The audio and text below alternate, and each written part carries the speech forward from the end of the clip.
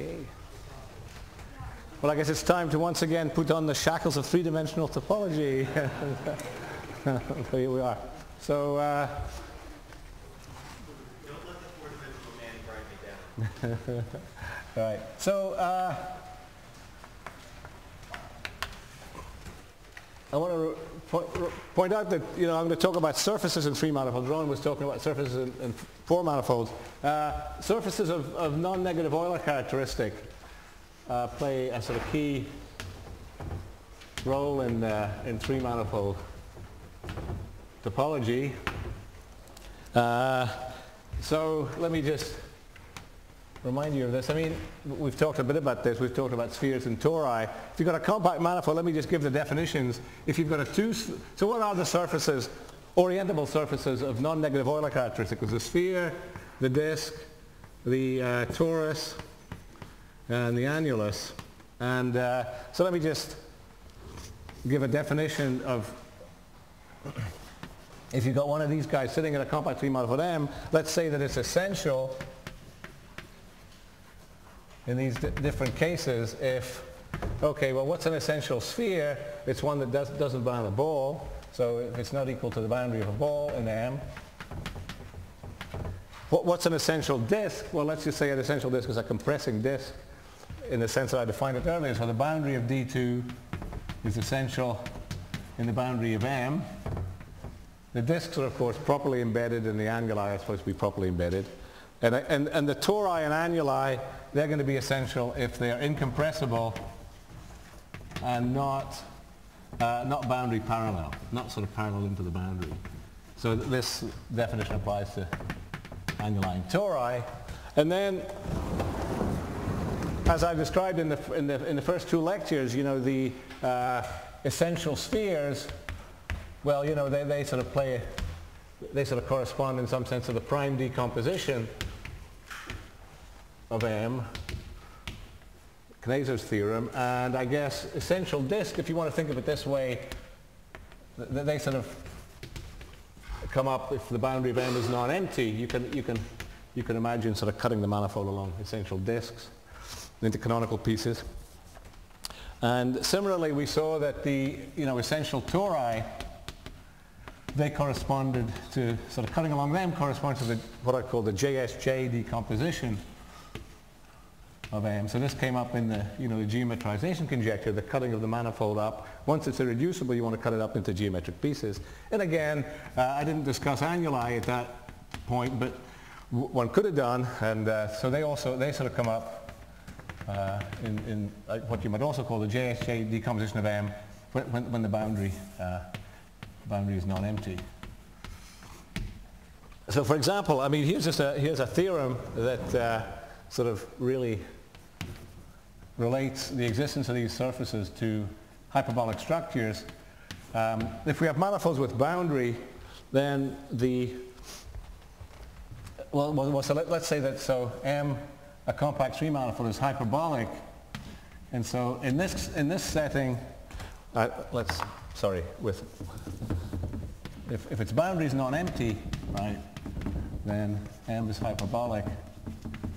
And in this setting, by hyperbolic, I want to mean that it's if you remove the torus components, so let's call it M0, which is M minus the torus components of boundary M. That should have a complete hyperbolic structure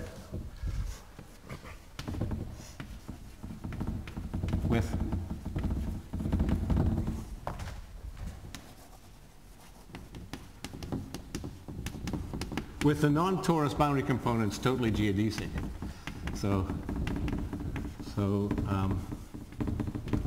the universal covering is going to be, you're just going to see pieces of hyperbolic three space cut out by these totally geodesic planes, and they are going to be the lifts of the non-torus components of the boundary. The torus components, they correspond to these sort of cusps, these sort of non-compact ends, which correspond to parabolic elements of BSL2C. Anyway, what's Thurston's theorem is that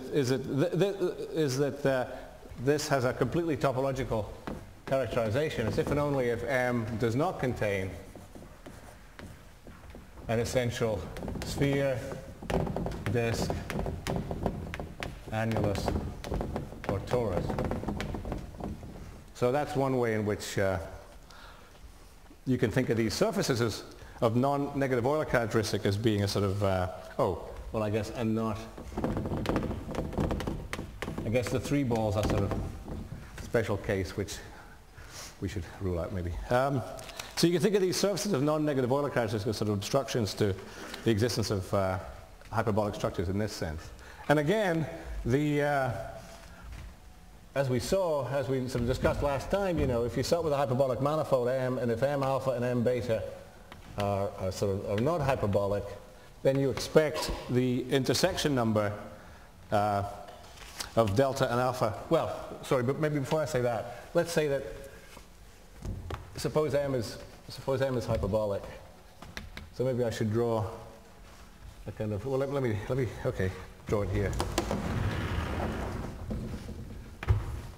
So here's a sort of typical M.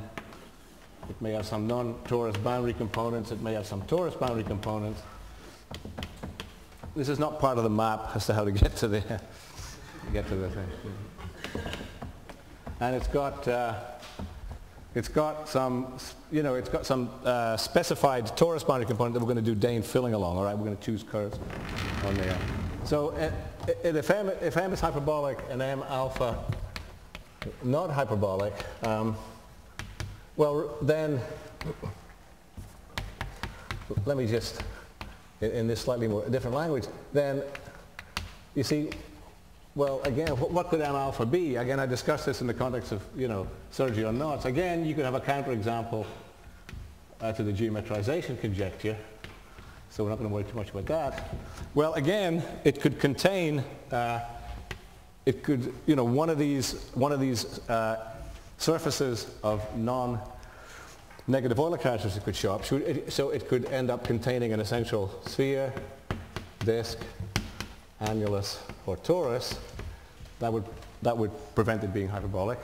Or it could be, so that's the whole story if M alpha has non-empty boundary, you see. Now, but of course the case that's really hard, I guess, is when M just has a single boundary component that's a torus, and then, well, then you have to, if it's not hyperbolic, then it could contain an incompressible torus. Well, we've taken account of that. But if that's not the case, and again, modulo the geometrization conjecture, it would have to be a Seifert fibered space, okay? And so let's distinguish it could be S3, right? Or it could be a lens space, or it could be a small Seifert fibered space, the one with three singular fibers over the two spheres. So that's the only, this is all that you can get. So let me just point out that these two cases can also be described in terms of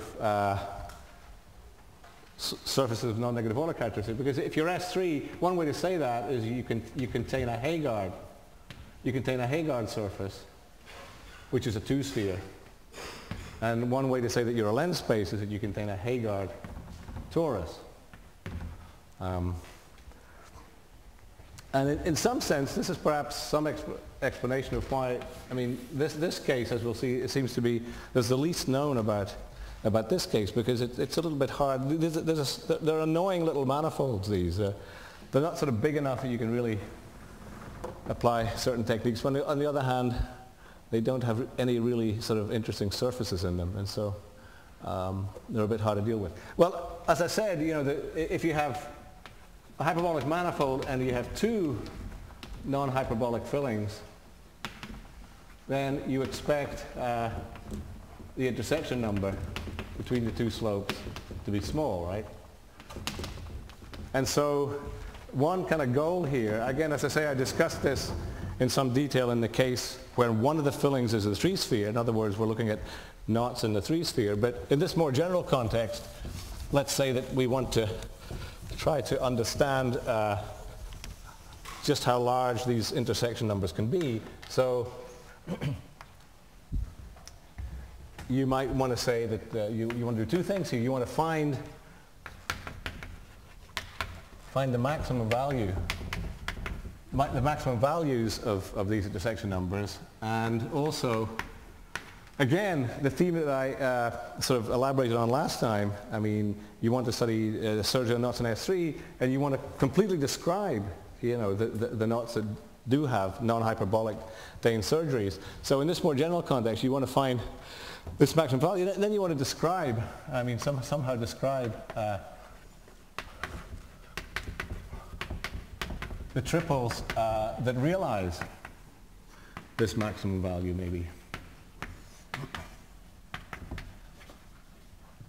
And you want to do this, you see, now we've got lots of different cases, because the non-hyperbolicity can be reflected in all these different kinds of degenerations. And so you want to do this for the various pairs of degenerations. So for example, as I said, I mean, a special case of this would be if you assume that one of the fillings is S3, and then you're wondering, suppose you have another filling that gives you something that's not hyperbolic. Well, this is exactly what I was discussing last time. So this is just a question of Dehn surgery on knots in S3, okay?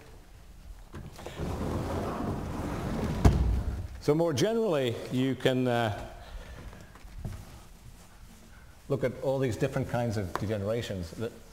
And as I say, most of them, you see, can be expressed in terms of certain surfaces showing up, surfaces of non-negative Euler characteristic. Well, let me just give an example, which again I actually mentioned last time, the figure 8 now. So let's just this is an opportunity to do a simple little proof here. So let's take K to be the figure 8 knot. So here it is. Now I think I mentioned that if you do 4 and minus 4 Dehn surgery on this, you get a toroidal manifold. So here's a way to see that.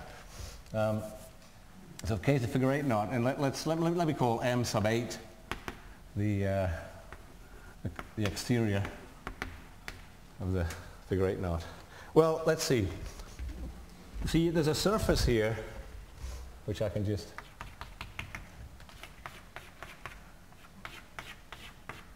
see. There's a surface F.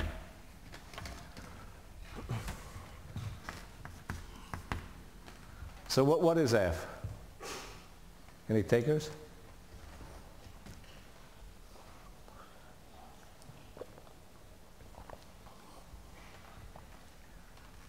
How many boundary components does it have? 1, okay. What's its Euler characteristic? It's 1, 2, 3 minus 1, 2, 3, 4. So it's minus 1. And it's non-orientable.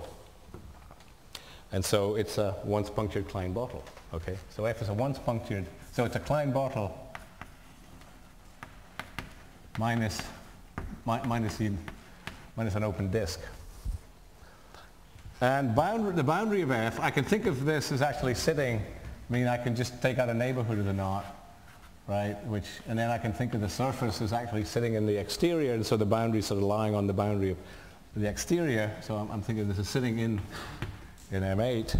And so the boundary of F is a curve on the boundary of this manifold, and so it has some slope.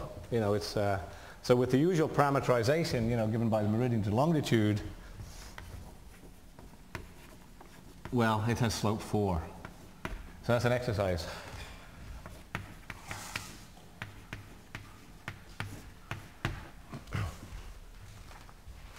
In other words, what you have to do here, I mean, it's clearly an integer, because the longitude, it just goes once around the knot. Okay, it intersects the meridian once. What you have to figure out is if you just take a little, push off of the boundary there, how many times does it link the knot? And so I claim it links it 4 times. And I should warn you that the 4 is not 1, 2, 3, 4. Okay. You'll have points deducted if you say that. Okay. All right. So that's. So now this means that if you now do +4 surgery on this, then you get, it contains f hat, which is just f union a disk, because by definition we're throwing in a solid torus so that this curve of slope 4 bounds a disk in the solid torus, and so you now get a Klein bottle f hat. And so now if you take a neighborhood of this Klein bottle in this manifold here, I mean this will be a twisted I bundle over the Klein bottle, and so the boundary will just be the twofold covering of the Klein bottle. This is a torus, and it's pretty easy to see that this torus is incompressible, in fact. And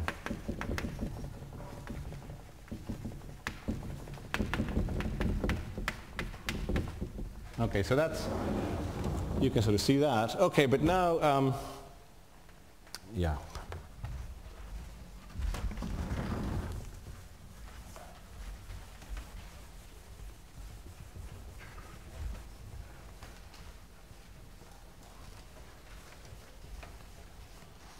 Because the figure 8 knot is amphichiral, okay, that means that, there's an orientation reversing automorphism of S3, taking the knot to itself. And so this implies that if you did M over L surgery on K, this would be homeomorphic by an orientation reversing homeomorphism to K minus M over L surgery. And so therefore K minus 4 is also contains an essential torus. Okay, so notice that, again, this is what's the distance, the intersection number between these two slopes. You have these two toroidal Dehn surgeries, and the distance, of course, is 8. Another numerological coincidence, the figure 8 knot. So this shows, you see, that if we're interested in the kind of degeneration where you start with a hyperbolic manifold, you do a couple of Dehn fillings, and now you get an essential torus. Well, here's an example where the distance can actually be as much as 8, and so we're trying to find, you see, we're trying to get upper bounds for that. And again, once we've done that, we also want to describe, hopefully, and more precisely, the examples that realize that. Well, in fact, let's notice that the figure 8 knot complement actually can be described like this. Sorry, here's the figure 8 knot. That's the figure 8 knot, I hope. Yeah, okay. And you can think of that, so the figure 8 knot exterior, you can think of starting with a Whitehead link.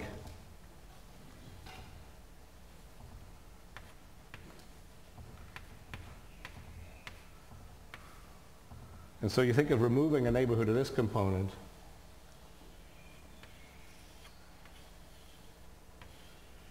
And then sort of blowing down this component with a -1. Okay, so you do a Dehn surgery on one component of the Whitehead link, you're going to get a figure 8.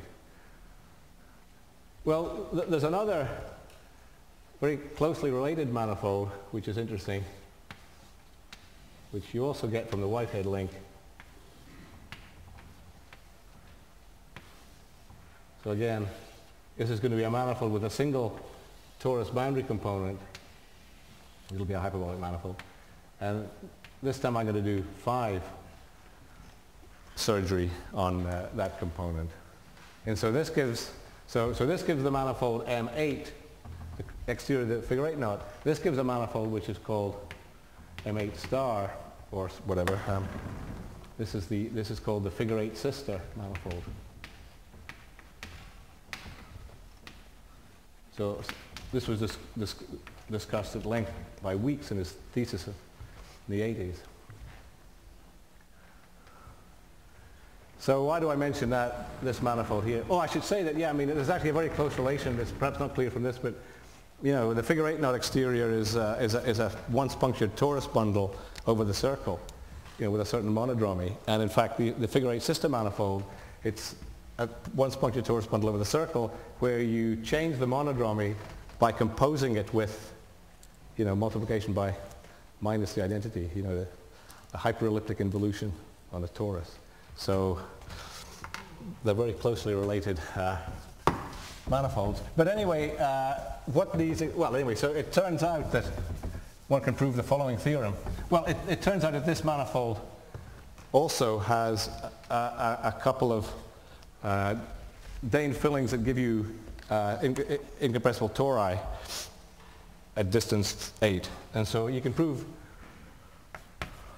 the following theorem that you know, sort of M hyperbolic, M alpha, M beta, toroidal, in other words, contains an essential torus, then, well, first you can prove that in fact 8 is the maximum possible value for the intersection number.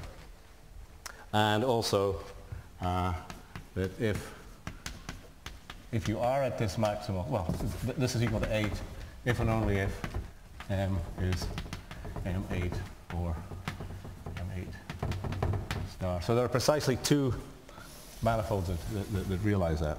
So that's a kind of theorem that I'm sort of talking about in general. You want to sort of do this now. You see, this keeps you employed for many years now because you've got all these different kinds of degenerations. You've got spheres, you've got disks, you've got Heegard spheres, you've got annuli, and so you can go to town and try to figure out in all cases what's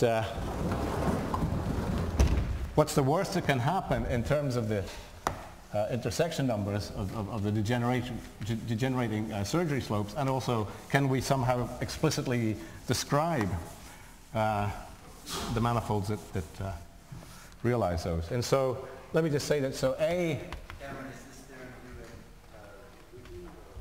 well, this was me actually. This is a very old theorem. I'm embarrassed to say when I proved it, but yeah, it's an old theorem. Yeah. This is old stuff. Yeah. So I was going to say that this is almost solved. Again, except, let's see, I probably erased it. Does anybody mind if I use this blackboard too? Okay, yeah, that might give me more. It's almost solved again, except, well, of course, if you remember the cases, I mean, the exceptional, I mean, 0 was a counterexample of the geometric rotating conjecture. Okay, we're not going to talk about that. But the small socket fiber case is also pretty open. I mean, that's the least understood by a long way.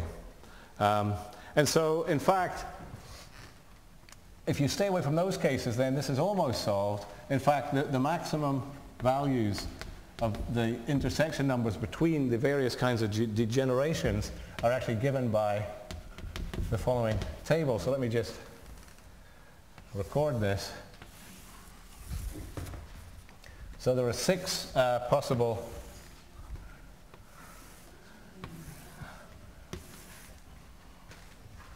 oops, wait, that wasn't so good. All right.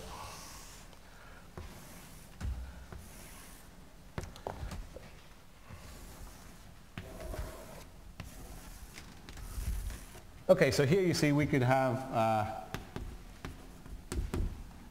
by this obviously I mean that, you know, you have some filling M alpha that gives rise to an essential sphere or an essential disk, essential torus. Or you also have, let's put everything up. You could also have the case of a Heegard sphere. In other words, that's just S3, or a Heegard torus, which is just, well, a lens space provide, you know, I mean, S1 cross S2 is possible, but that's covered by this, and S3 is possible, but that's covered by this. And so we have, for all these possible pairs, right, you see, we have, and so you can ask, what's the maximum distance? Well, you see, I've already mentioned one, TT, right, is 8. So that means that if you have a hyperbolic manifold, you do 2 Dehn fillings, each of which is toroidal, contains an essential torus, then the maximum intersection number, well, the intersection number has to be at most 8. And so anyone, one can fill out in Let's see, I don't remember them all. Right.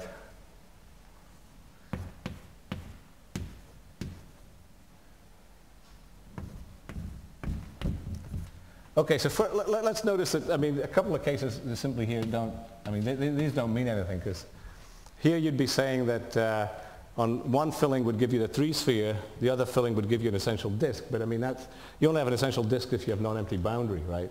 So these just don't make sense. Sorry, there's one more. And so there are two that are, precisely two that are unknown.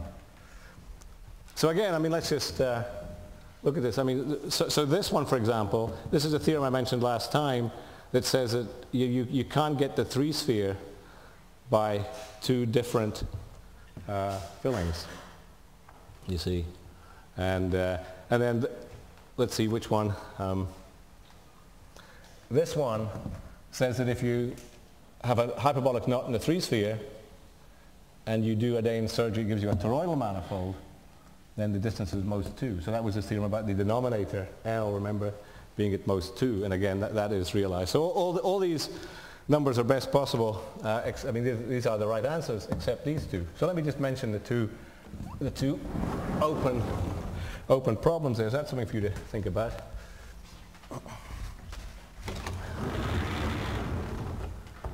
By the way, for obvious reasons, this is called the Fibonacci table, right?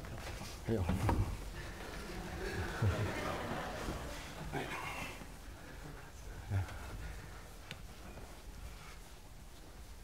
Right. So the unknown cases.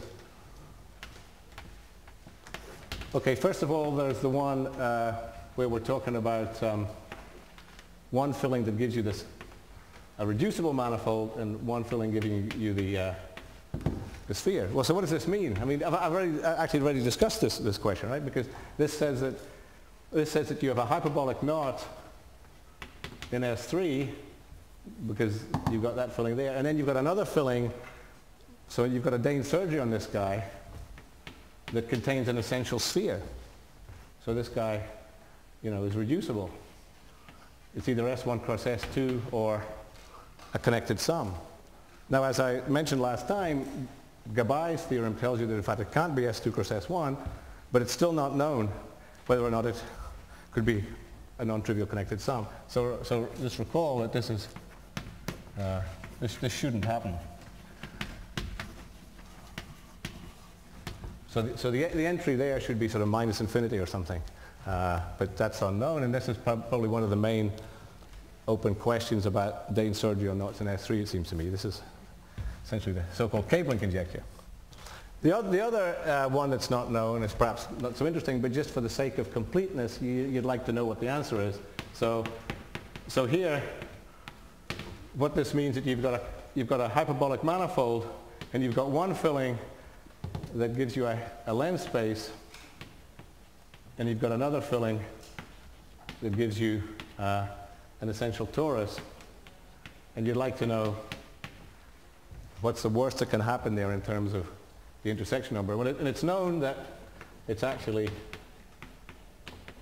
somewhere between 3 and 5.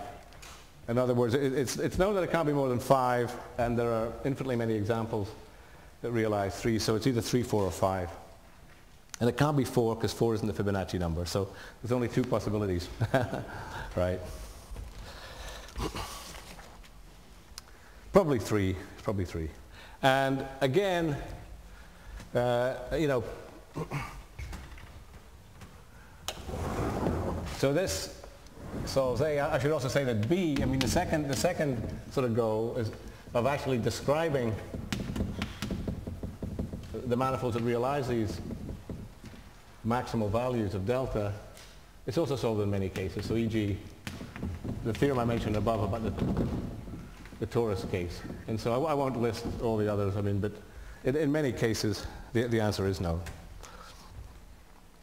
All right. So for example here, right, I mean, this is the theorem I mentioned sort of somewhere last time about non-integral toroidal surgeries on hyperbolic knots in S3. I mean, these Udavi-Munoz knots. So there, you know, the picture is completely known. And so somehow one would like a complete picture of that kind for all the other cases. But of course, let me just, at this point, of course, appropriate to mention the main problem perhaps was to do something about the case when one of these guys is a small Seifert fibered space. So I mean, as I've said, so you want to solve A and B when one or both M alpha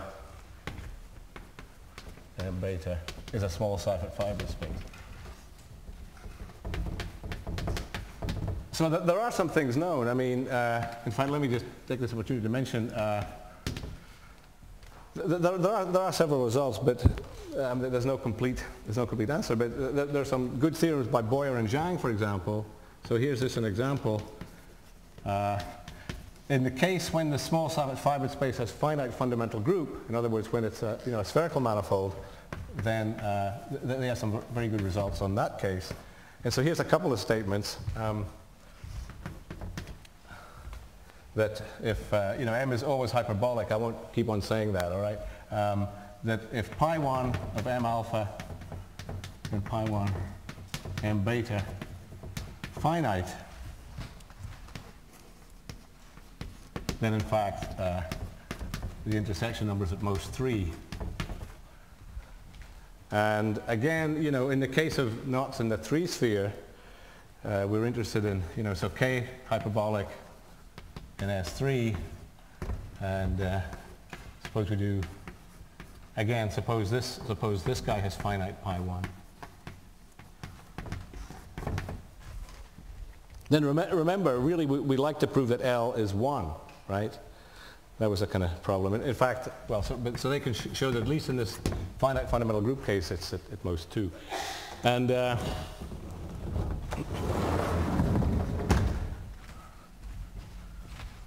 okay, so and I should just mention that, in fact, the first part of the theorem, the first theorem there is actually best possible. So I'm just about to erase the key example here, so let me leave it up. So 1 is actually best possible.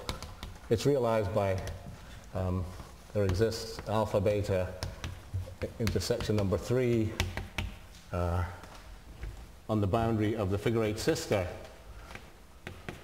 And there are 2 fillings of this guy, spherical manifolds.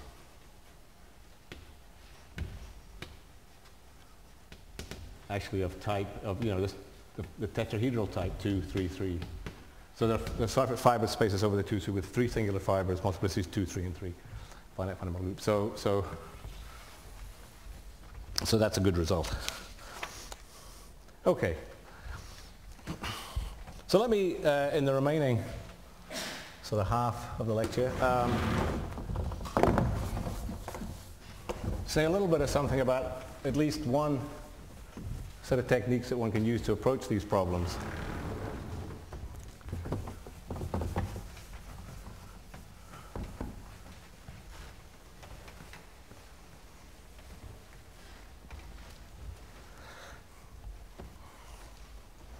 Okay, well, so I've said that a lot of these degenerations from hyperbolicity to non-hyperbolicity can be expressed in terms of the suddenly these surfaces with non-negative Euler characteristics show up. And so suppose then, so one can use that topological sort of characterization of the degeneracy to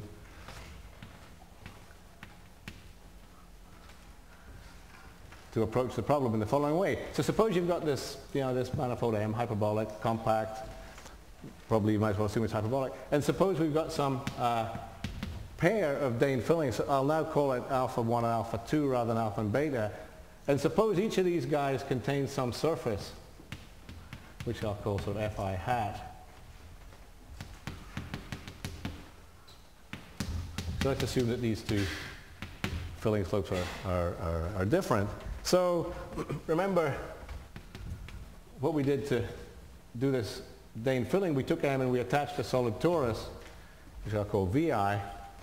And now, what do you see in this manifold M alpha I? Well, you see the solid torus VI, and you see its core, so here's VI. I'll call its core CI. And that's the kind of knot that shows up in the circular manifold. And we're supposed to have this surface Fi hat. Well, so make this surface Fi hat transverse to the core, to this knot. And we're going to see, maybe I'll use a color here. Oh, but red's probably as good as anything. You see this surface sort of crashing through this solid torus in a bunch of meridian disks, okay? And then outside here, you know, you see here's the surface, these various sheets of the surface sort of crashing through, okay? So here's sort of Fi hat. And so if you now just remove Vi, so this gives rise to a surface which I'll just call Fi in M, right? With boundary, well, with, you know, Fi hat is equal to Fi union some meridian disks in Vi, right?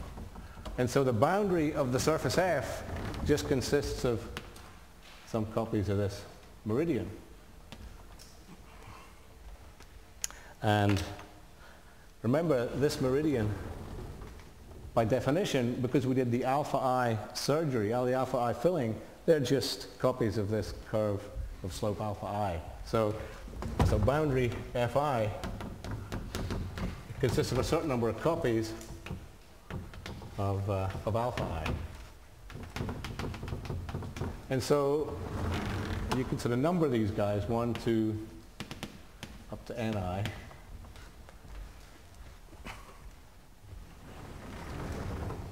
Okay, and so you get these two surfaces, you see. Notice also that,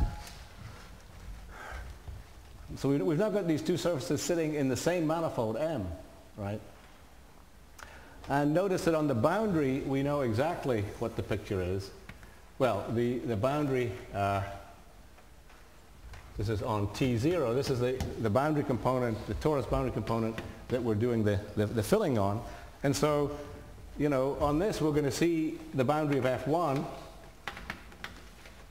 So here maybe it consists of 4 copies there, as in this case. And then we also see the boundary of the other surface.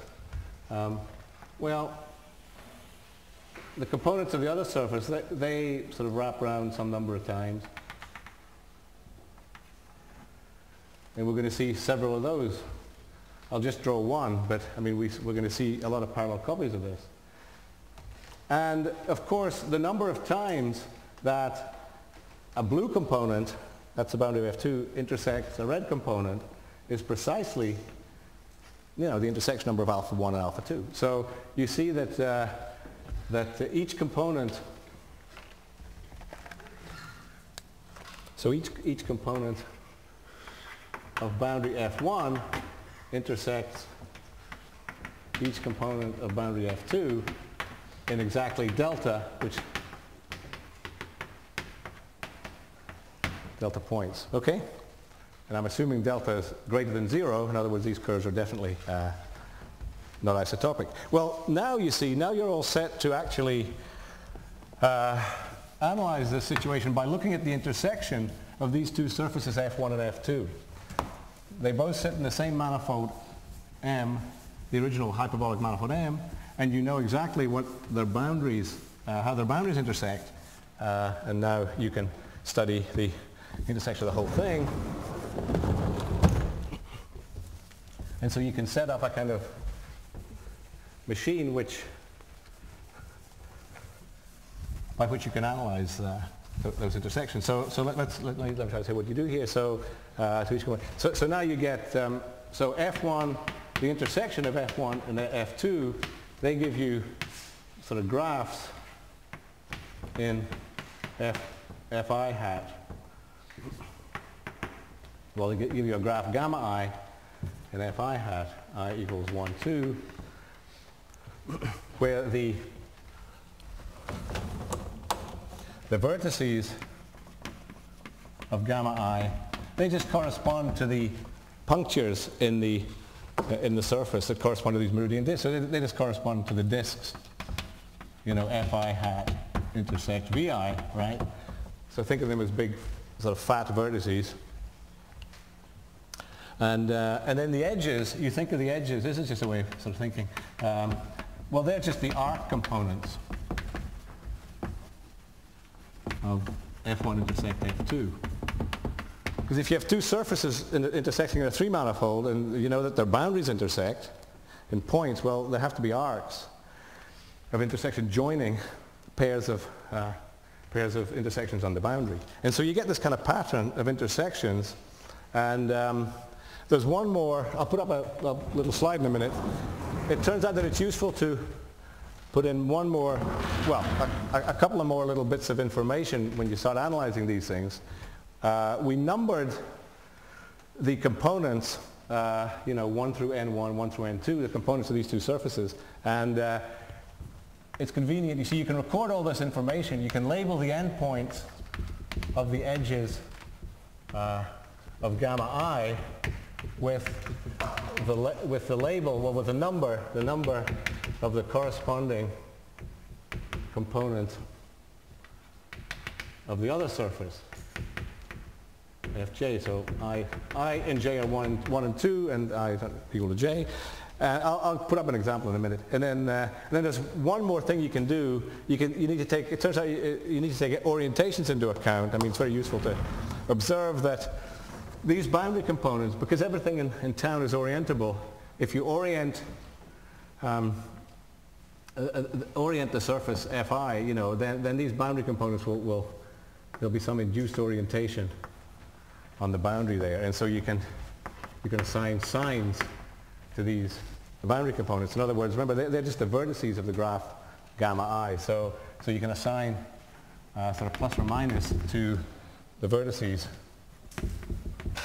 of gamma I according to the orientation of the boundary Fi, you know, on T0. So I should say that this whole technology was of looking at these graphs. This was introduced by Rick Litherland. Back in 1980, he was studying Dehn surgery on satellite nodes, which we mentioned a while ago. And so, I'm sorry? Oh, did I? Oh, yes. Okay, sorry. Right. Okay, well, let me cheat at this point and just show you what I mean here by showing a couple of transparencies, because it takes a while to draw these things, right? I mean, because you have a lot of stuff to record. So here's a picture, you see, of the kind of thing that I'm talking about. I don't know if you can see that. Oh, there we are. Okay. I mean, I guess I've just drawn the surface F1 hat.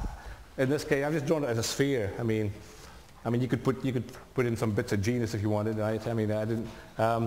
And you see, so here we have 6 punctures. Okay. So there's a green surface F1, and there's going to be a purple surface F2, and the green surface has 6 boundary components, and so N1, you see, is 6, and there are 4 components of the other surface, and so that means that as you run around each green curve, you see you meet all the 4 components of the other surface, the boundary of the other surface, once. So you see 1, 2, 3, 4. You meet them in order. I've assumed here, just for the sake of drawing the picture, that delta is 1. So each green curve meets each purple curve exactly once. If delta was 2, you'd see 1, 2, 3, 4, and then you'd see 1, 2, 3, 4 again. So that's what I mean by this labeling. You see, you label the endpoints of the edges of this graph with the corresponding boundary component on the other graph. Okay, the other surface. And so you get this pattern of, and I've also indicated the orientations. Oops. And so the other graph might look like this. There's only 4 punctures, you see. And now this graph has valency 6 because that's the number of boundary components on the other graph.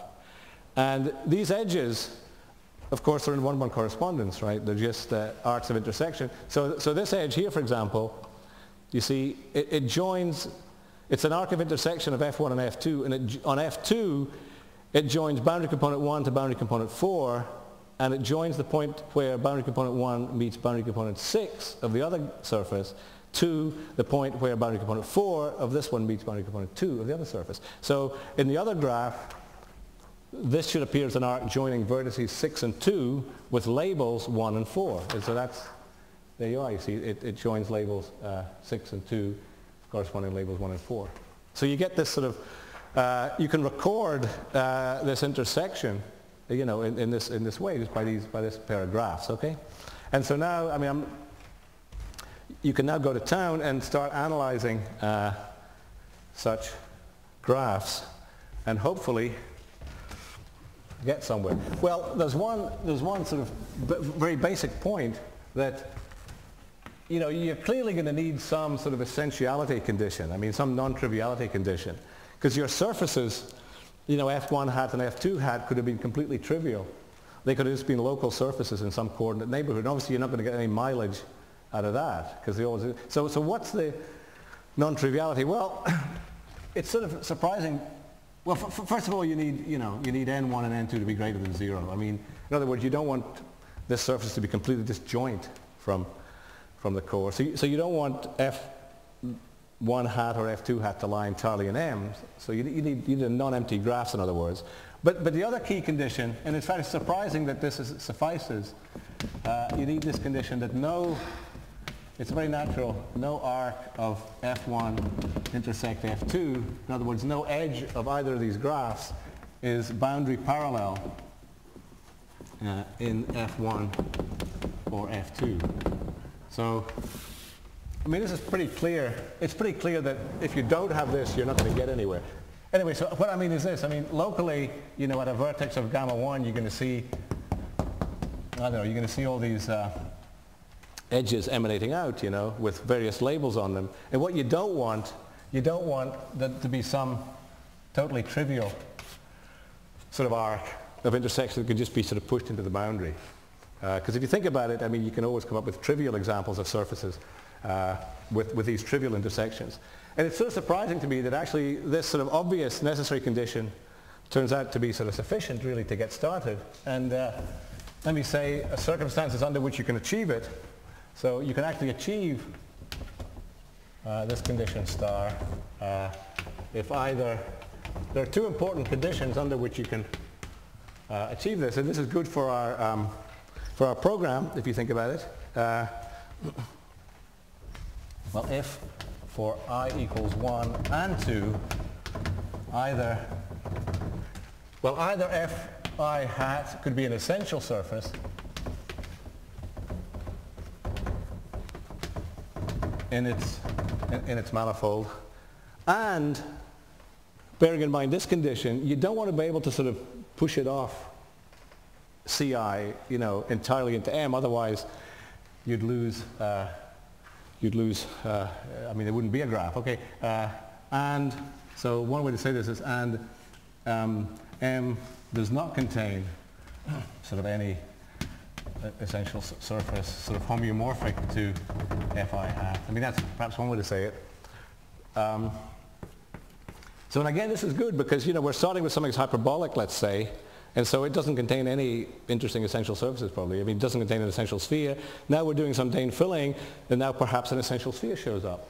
So we have precisely this situation. And then the other case that's interesting from the point of view of Heegard surfaces, another thing that you can do is it turns out, and this is not nearly so obvious, but if Fi is a Heegard surface,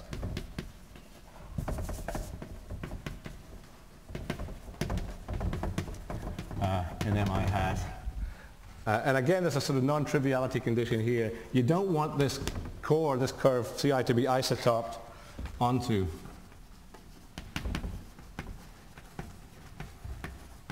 the surface. So in other words, you want this curve to, you know, it's forced to sort of intersect the surface transversally. You can anyway, and this establishing this condition in this case uses thin position. It's definitely a more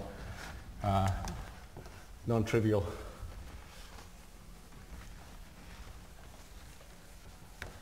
definitely a more trivial statement. Anyway, so there are these, this is, I mean, from the point of view of the program I was outlining, these are the conditions that we have, and so we can now get going on analyzing these intersections of these surfaces, because we can assume that they're non-trivial in the sense that they satisfy that condition stuff. Okay, so now let me just give a very quick sort of example of the kind of things that you can prove. Obviously, you're not going to have very much time to say much, but here's the philosophy. The philosophy is that suppose you've got a face of one of these graphs.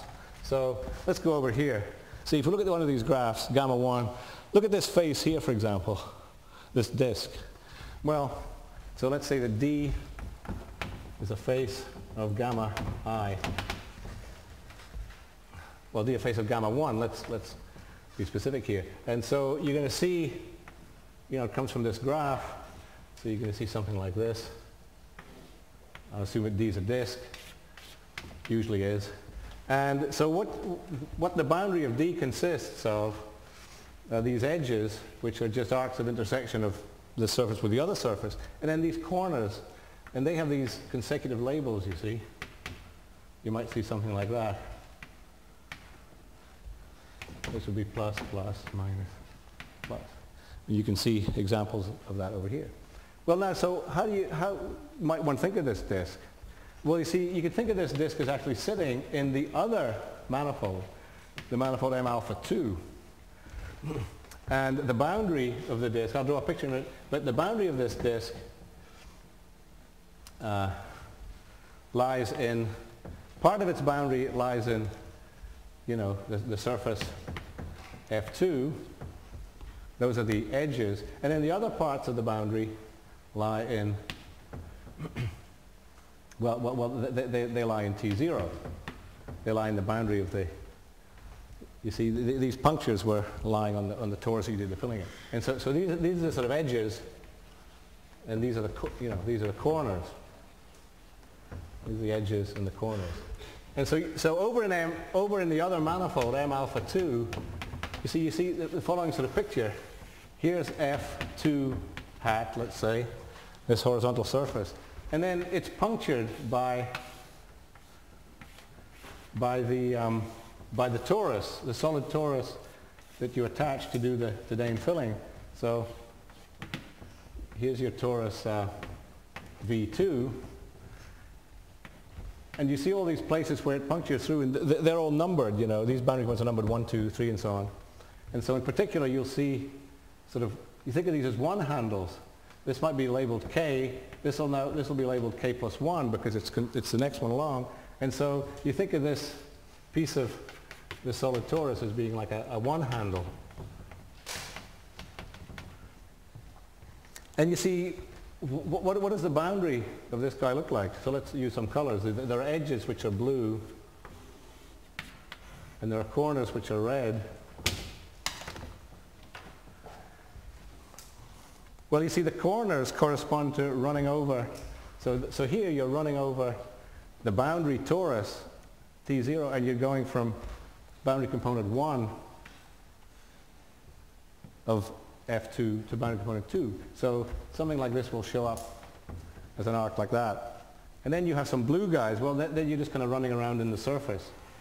And now you come to the next guy, and so then you run over the handle again. And then you sort of, I don't know, maybe you run back somehow, and you run over this handle again, and so on, right? And so the whole disk is actually sitting here, and it's kind of stuck on in this fashion. And so the idea, the philosophy of this whole thing is that the faces of one graph sort of give you topological information about the other manifold. So faces of, so gamma I alpha j. Okay. And so a simple example of this, so let me just give a kind of local example. Suppose you had a face of one of the graphs that looked like this, and the labels were all the same. There was 1, 2, 1, 2, 1, 2. So that, if you think about it, that means that these guys are all positively oriented. And suppose, so this is what's called a Charlemagne cycle. Oops. Sorry, almost. It's what's called a Charlemagne cycle. And so, if we also assume that our surface F2 hat, so this is sitting in gamma 1, if the other surface was maybe, let's say, a two-sphere or maybe a disk, doesn't really matter, what you're going to see, I mean, the only important thing to worry about is you're going to see F2 hat sitting in there, and then you're going to see this handle, this one handle that runs from 1 to 2, part of the solid torus you glued in. And then what does this guy look like? Well, as I said, you've got these three corners and these blue edges, and so you're going to see a disk.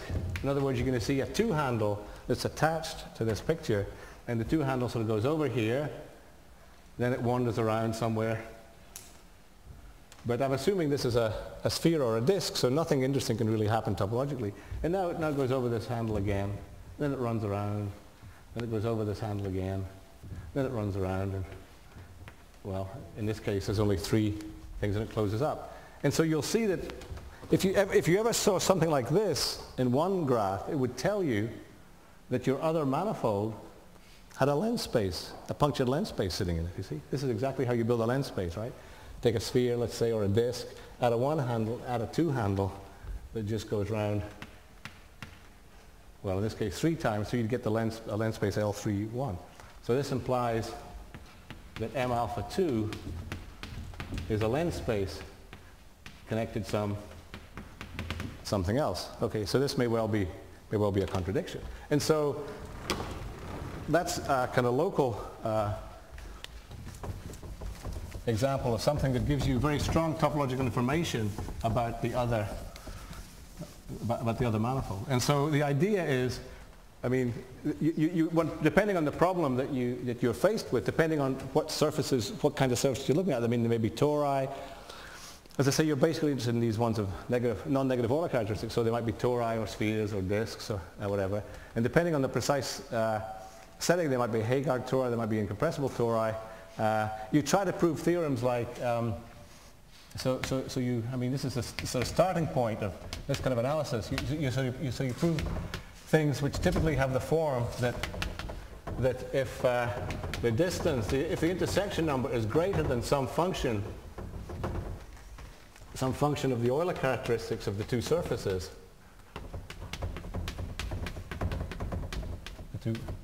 then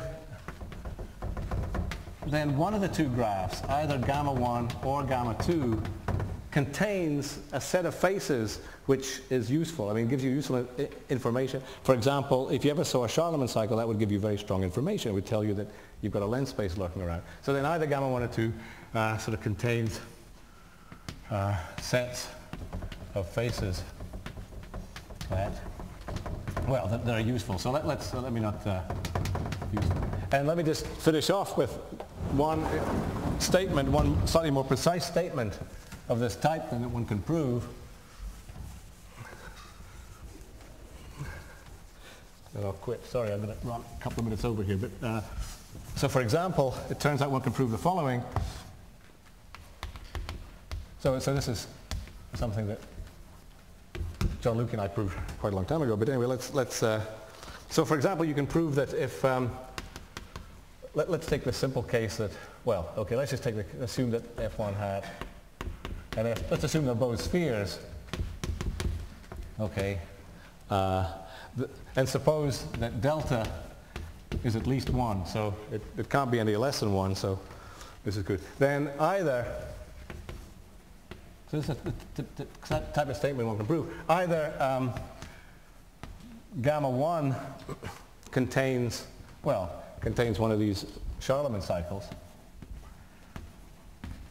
which tells you that M alpha 2 must have a lens space sum in it, or, and then the second statement is a bit more complicated, but let me put it like this: gamma 2 contains a set of faces which I'll call script D, such that if we then, bearing in mind this picture, if we then build the corresponding submanifold of M alpha 1, see now we're in gamma 2, so such that, so let me call it M delta, sort of m script d. So, I mean, what we can do, as I've sort of indicated here, you can just take a neighborhood of the surface f1 hat, this whatever, it's a sphere, okay, thickened sphere. Now we've got all these one handles, you see. Well, that's just v1, the solid, but think of them as the one handles, you know, on the two sides of the product neighborhood. And now we can add neighborhoods of all the disks in this collection. You see, so you think of these as, so these consist of one handles, and then these consist of sort of two handles. And of course this is sitting, as I indicated, this is sitting all in the manifold M alpha 1. So what's the punchline? The punchline is that you can find this collection of faces such that this manifold, you build it this way, such that the first homology of this manifold has non-trivial torsion. So that's just one example. So in particular, you know, it couldn't sit in S3, right? And so as a corollary of that, you get, so hence, again, it's sort of e.g., you know, let's put these two statements. If one of the guys is S3, so let's take the case where, F1 hat and F2 hat are Heegard spheres. So that means that the two manifolds in question are the three sphere.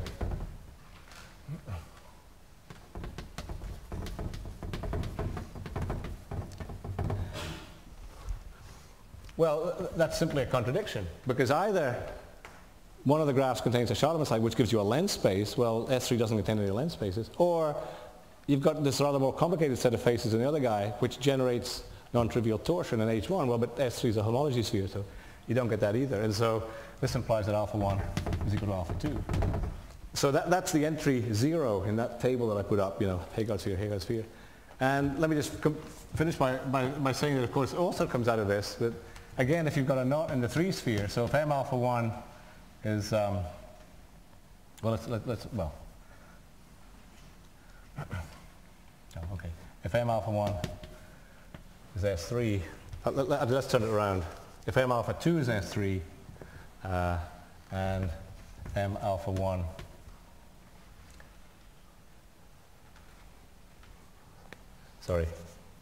M alpha 2 reducible,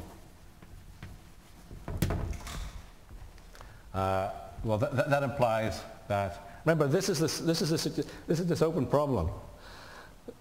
We would like to say that if M is hyperbolic, then this simply doesn't happen at all. But what we can say is that M alpha 2 has a lens space somehow, see? Connected to something else. And so in particular, it can't be S1 cross S2, so you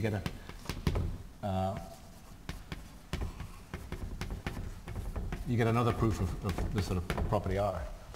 Because you see, in this setting, we take F1 hat to be a Heegard sphere, we take F2 hat to be an essential sphere, and then the theorem says that, well, either you've got a Charlemagne cycle in gamma 1, well, that gives you a lens space somehow in this guy. That's what. Or if that doesn't happen, then you've got these faces that give rise to torsion.